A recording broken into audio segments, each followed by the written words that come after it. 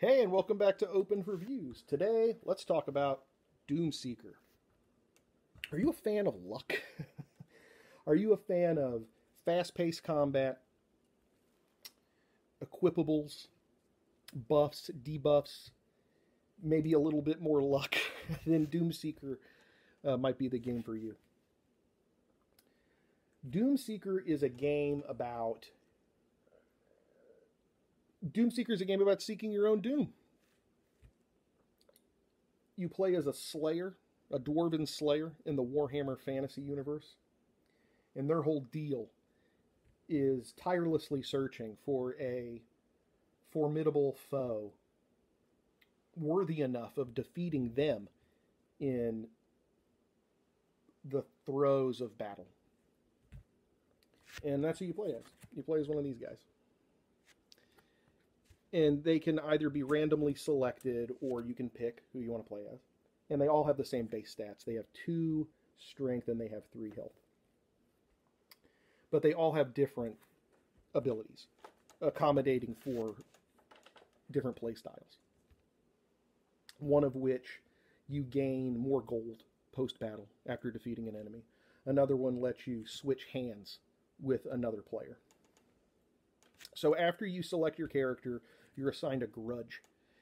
And grudges are basically post-game bonus points. There's a bunch of modifiers. There's 3 enemy types. There's Skaven, there's Green Skin, and Chaos.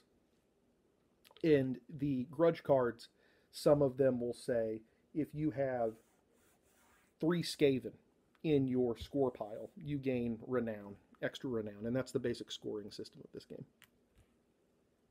Others will say if you've hoarded a bunch of gold or you've hoarded a bunch of items, you gain renown for that. So everyone is then assigned their die. The game comes with 4. You get your 2 gold. There's also a 5 gold token, but obviously you need 5 of these to get the 5 token, right? And then everybody's assigned 5 fate cards. So the active player announces that they're going to fight a specific character. They're going to fight a specific Doom. The back of the card. And they say, I'm going to fight the Night Goblin Fanatics, which has 4 strength / health. And he gains 2 gold if he defeats him. Then all of the other players will play their fate cards, which can really put the screws to the active player. You can strengthen the Doom. You can take the gold that they would win in the encounter, or you can help them. You can let them gain strength, or let them they can draw a fate card even if they lose. So how combat works is, as I said, see he's got 4, and your base stat is 2, so you take your little die and you roll it. I rolled a 3, so that's 5. So I defeated that guy, and I'd gain 2 gold. And then I'd move on over to the item shop. There's lots of stuff in the item shop. There's axes. There's enemy-specific weapons that grant modifiers based upon the enemy type. This one, the Skaven Fang Vermin Splitter. When you fight a Skaven Doom, gain an additional +1 strength. But see up here, it costs 5 gold to purchase, but +1. So it has the +1 regardless. So you have 3. And then if you're fighting Skaven, it'll be +4. If you are defeated in battle,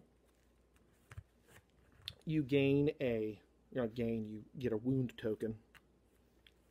And if you, that's another thing, that's another little thing about the game. If you roll a 1, no matter what, if you roll a 1, even if you have, 6 damage points, if you roll a 1, you lose the fight.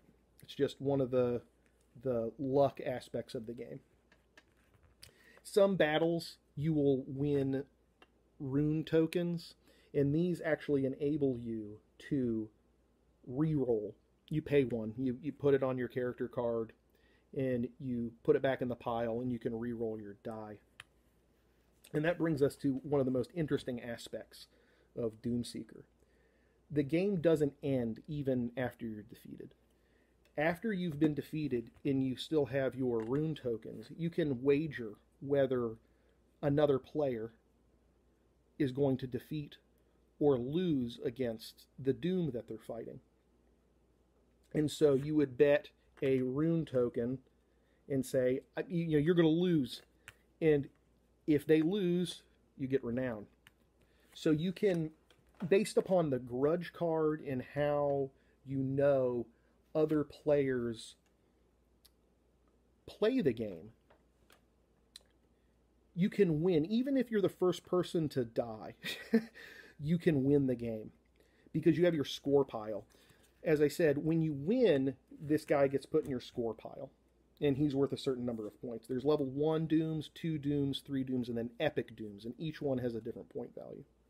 If you lose a battle, the Doom gets completely discarded. No one gets to fight that guy.